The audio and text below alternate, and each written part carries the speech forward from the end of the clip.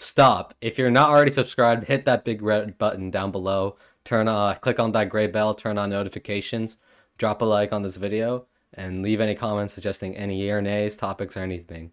Do you know the origins of Halloween? Well, I think I know. It's like it used to be like some European in Ireland or something, maybe, or like pagan. I don't know. Where like they dressed up as ghosts or like dead people.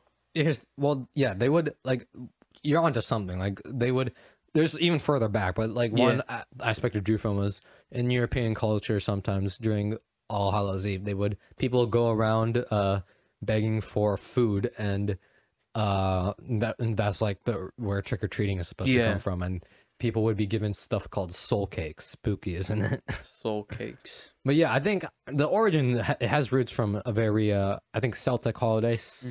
I'm gonna pronounce this wrong, I know it. Samhain, Samhain. I know that's not pronounced wrong, but it's a holiday that celebrates. It's kind of like El Dia de los Muertos, and it's celebrating the dead. Yeah. And there's rituals and stuff like that and it involves fire, wearing costumes and masks, which is where, you know, where dressing up comes from. So yeah, that's where it's not exactly like it, but it's not like, and I don't know if it's still celebrated around the world, but yeah, Halloween has gotten a lot of roots from that.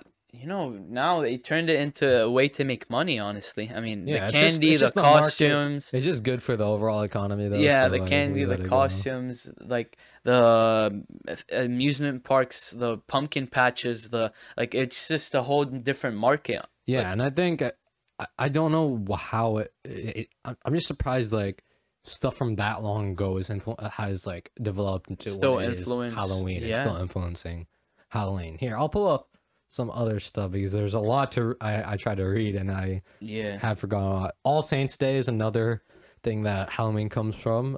Here, it's I think Samhain and All Saints Day, they're both religious stuff, and Halloween is definitely not religious anymore. So I definitely think that's interesting. Look, it dates back to the Celtic festival of Samhain.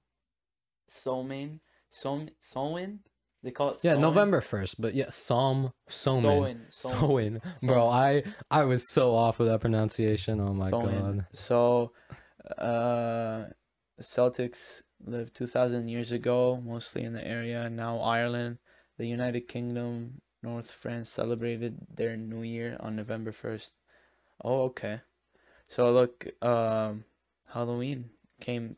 Yeah, I mean, there's some weird traditions though. Like I was seeing one about how Halloween is like a matchmaking holiday where young women identify their future husbands through a matchmaking cook, which buries rings in their food on Halloween night, hoping to bring true love to the diner who found the ring. So that's pretty cool. A match made in heaven. It's an interesting concept, but it just sounds like crazy, like nowadays. Finding your soulmate? Yeah. Ooh, that easily? I mean, yeah, everyone wants to find their soulmate, but that just seems like, I mean, people believed in a lot of things back then, and that isn't too surprising. Samhain is also, I don't know, from what I've read, people see it as a dark, like there's dark magic, dark rituals. It's more of a stigma. 2,000-year-old celebration, so it's like.